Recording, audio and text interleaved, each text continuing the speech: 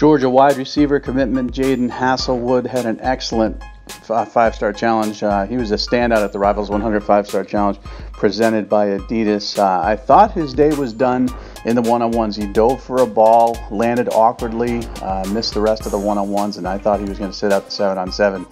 Again, what does he have to prove? He's a five-star kid. He's already committed, but he showed some heart.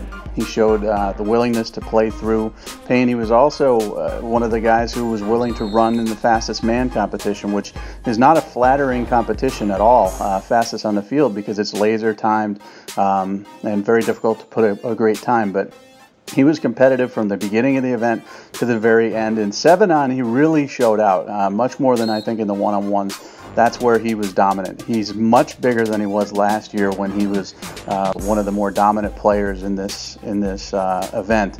And the reason he became a five-star was how well he performed last year.